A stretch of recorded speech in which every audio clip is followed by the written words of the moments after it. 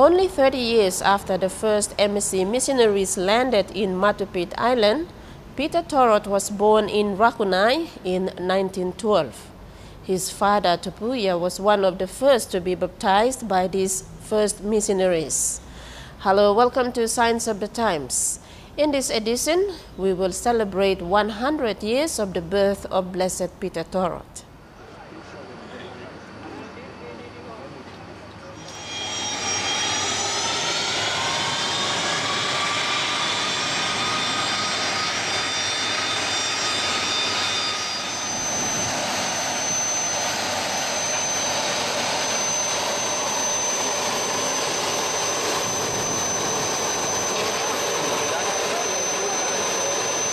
East New Britain Province received the papal's blessing again during the visit of Cardinal Joseph Zan Zekion, Bishop Emeritus of Hong Kong, China.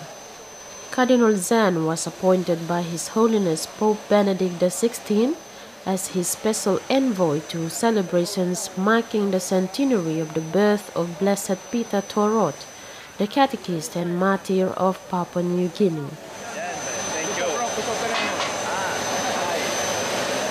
Cardinal Zan was accompanied by the new Apostolic Nuncio to Papua New Guinea, Archbishop Santo Gangemi, to Rabaul on Friday, 6 July 2012, and they were warmly welcomed at Tokwa Airport by the Special Mission, which include Bishop Rokus Tatamai of Berena Diocese and Father Francis Melly, the Judicial Vicar of the Archdiocese of Rabaul.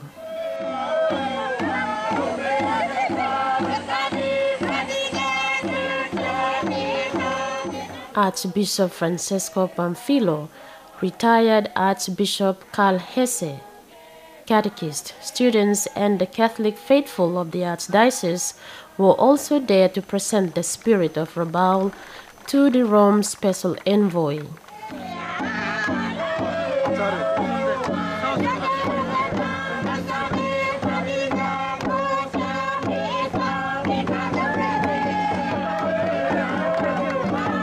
Cardinal Zan retired from being Bishop of Hong Kong in April 2009, but he is known to be the new conscience of Hong Kong.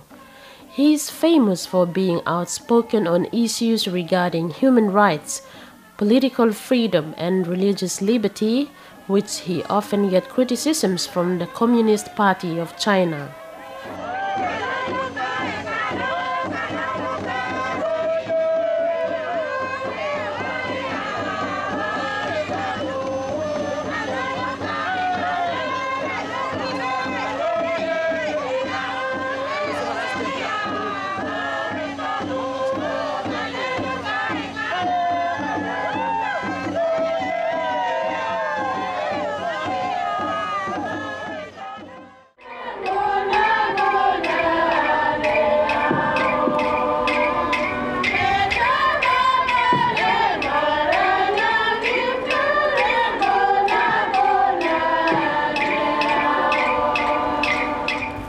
That the venerable servant of God, Peter Torot, shall hereafter be invoked as blessed, and that his feast shall be celebrated every year on the 7th day of July in the places and according to the norms established by the Church law. In the name of the Father, of the Son, and of the Holy Spirit. Amen.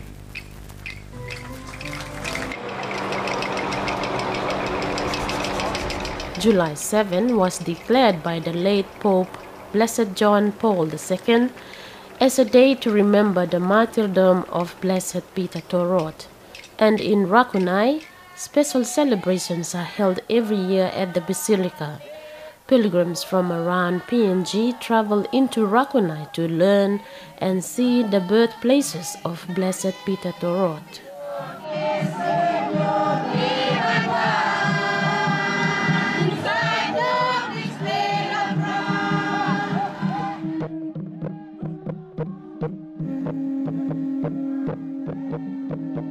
Celebrations were focused on the birth of the martyr, and Cardinal Zan presided on the centenary mass celebrations. The theme was renewal of family life.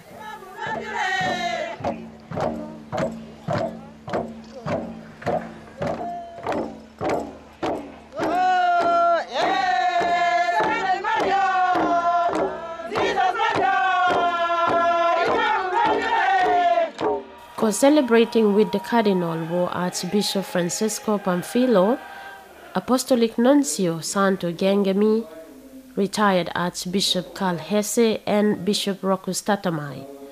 Priests from around the archdiocese also celebrated with the Cardinal.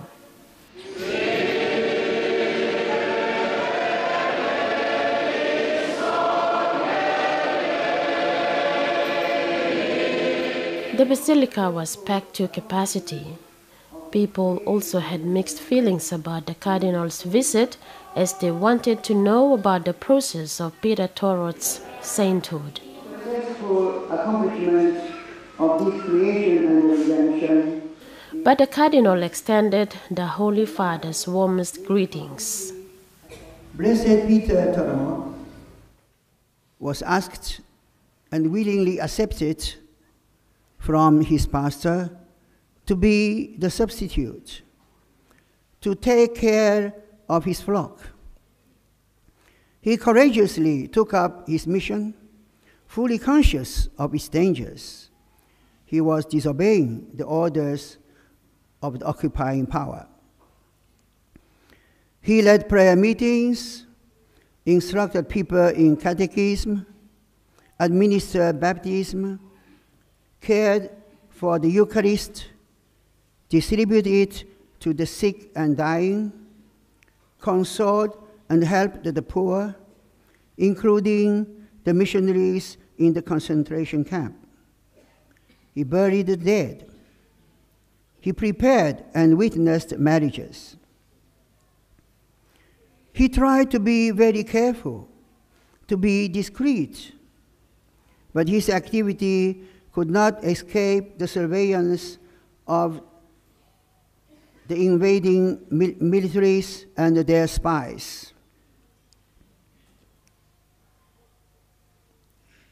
What most fueled the hatred of the enemies of the gospel was his uncompromising opposition to the evil plan of allowing a man, especially an already married one, to take a second wife and even somebody else's wife.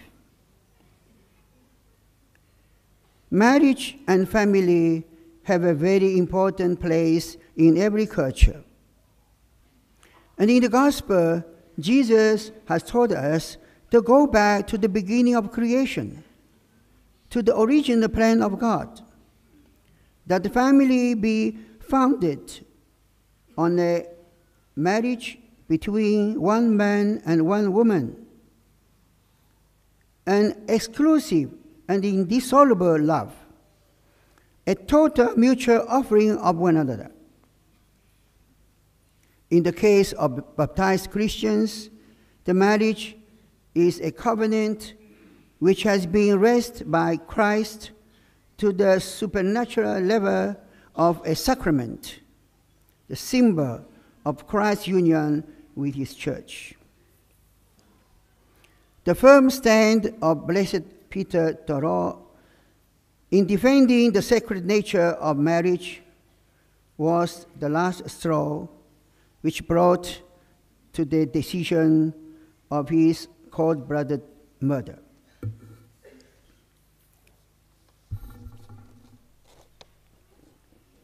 In his letter, Pope Benedict XVI emphasized our Blessed Mother, emphasized his courage, and compared him to St. John the Baptist, who said to Herod, "Non licet, it is not allowed for you to take for yourself the wife of your brother." The Supreme Pontiff emphasized the importance of this heroic witness for mankind today. Because nowadays, the sacred institution of matrimony is being threatened from all sides, while it is for everybody to see how much suffering the broken families are causing to people, especially children. Dear brothers and sisters, let us rejoice in celebrating the fertile flower of Papua New Guinea. This powerful factor for the new evangelization, as the Pope said in his letter.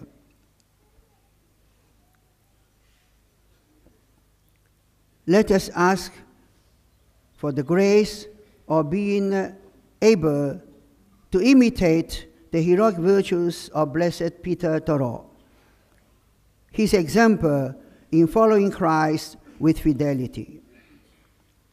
Be sure of the spiritual presence of the Holy Father today in our midst, and of his affection for each of you. I'm happy to be his messenger. In his name, I like to offer also my most respectful greeting to the civil authorities and to our friends, followers of other religions.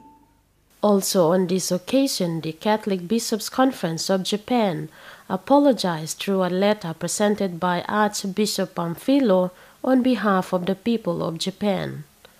To all of you in Papua New Guinea, on the occasion of the 100th anniversary of the birth of Blessed Peter Torot, I would like to convey a message of apology to all of you in Papua New Guinea from Japan, which is responsible for his death.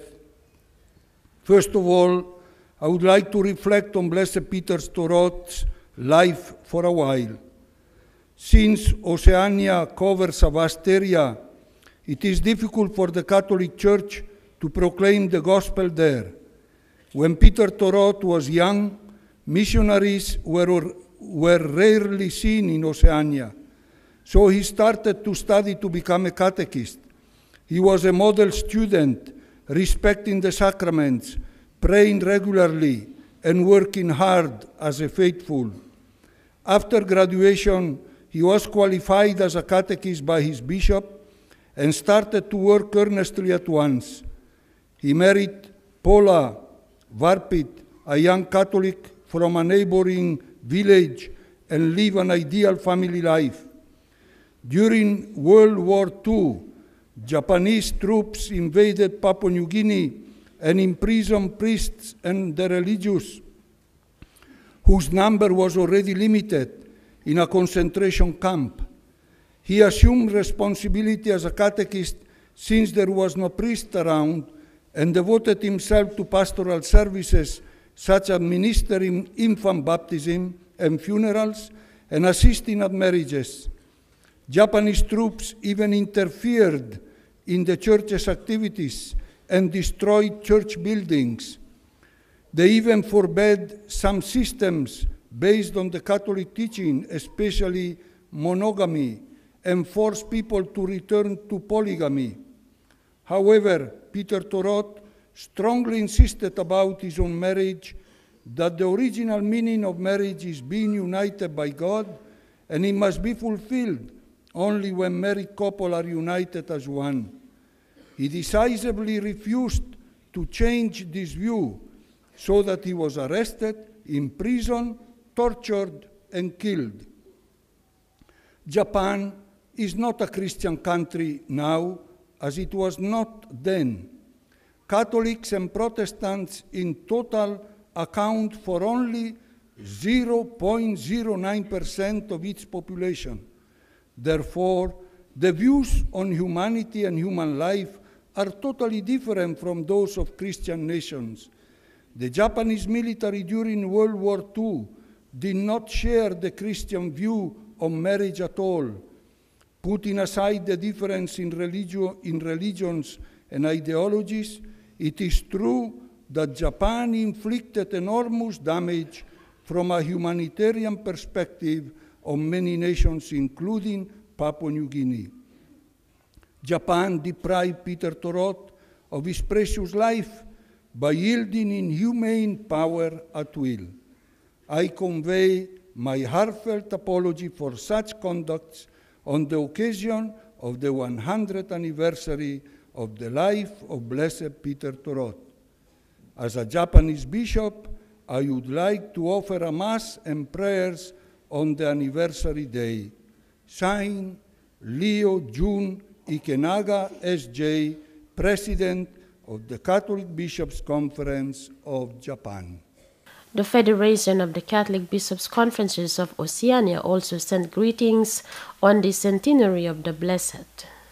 On behalf of the Bishops of Oceania Federation, I wanted to wish you every blessing and hope that it is a weekend of prayer and community celebrations which remembers Blessed Peter Torot, and give thanks for the great example that he has been in his life and since his beatification in 1995.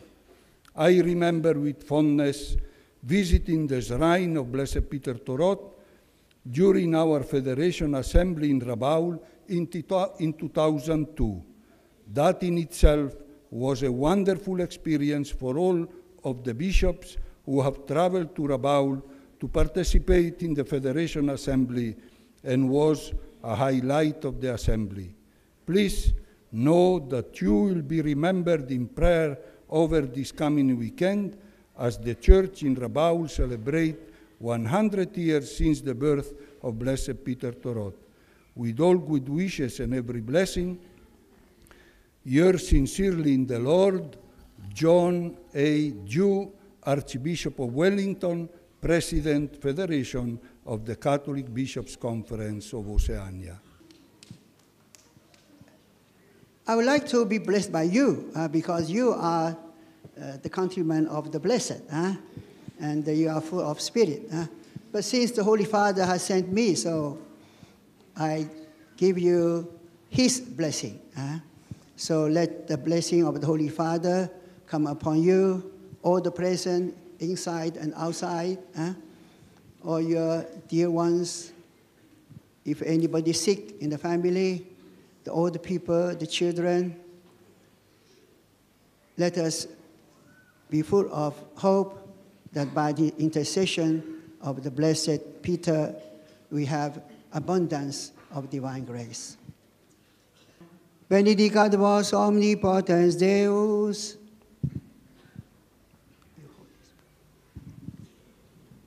Pater et Filius et Spiritus Sanctus.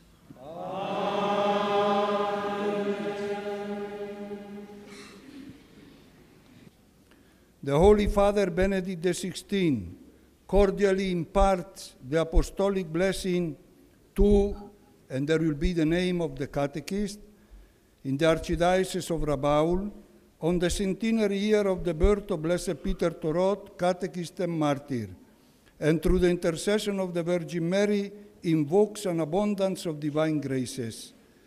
And then, together with the certificate, there will be given also a rosary. Both things comes from the house of Benedict XVI.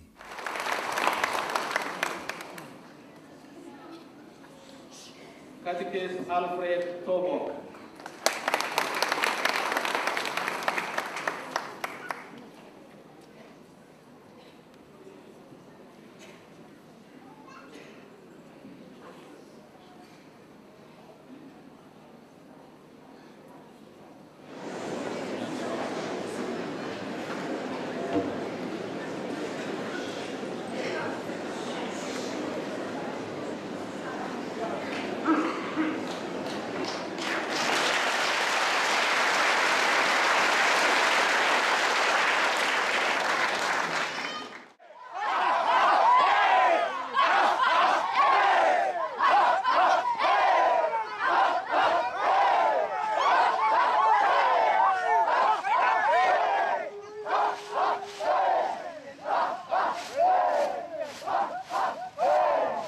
After the Mass celebrations, Cardinal Zan visited the memorial sites of Blessed Peter Torot, and he also visited Rabaul Town and Matupet Island, where the first missionaries first landed.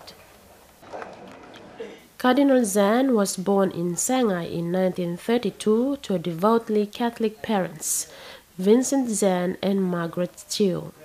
He did most of his studies in church schools during the Second Sino-Japanese War, but was sent to an abbey after his father suffered a stroke. Zan fled to Hong Kong from Shanghai to escape communist rule at the end of the Chinese Civil War. He joined the Salesians in Hong Kong Novitiate and was ordained to priesthood in 1961. He served as the 6th Bishop of Hong Kong and was elevated to the cardinalate in 2006. Okay, the bishops in the center, but then the officials of the government. Cardinal Zan also had time during his short visit to talk to the religious and lay people at Vunapope about the situation of the Catholic Church in China. He later met with the Chinese community in Vunapope. There was a boy, wonderful. He was there 5 years, and everybody happy with him. He's good in piety, prayed well, very good in studies, and very good in sports, and very good in relation with the superiors, very good relation with everybody. So he was supposed to go to the novitiate. But then one morning, he disappeared. And he left a letter to the superiors. He said, "Oh, dear superiors, I'm very sorry. I have to tell you that I am a spy. I'm a spy sent by the communists. I've been all these years here, and you treated me so well.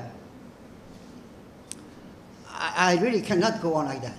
So I'm going back. I may be punished, but I'm going back.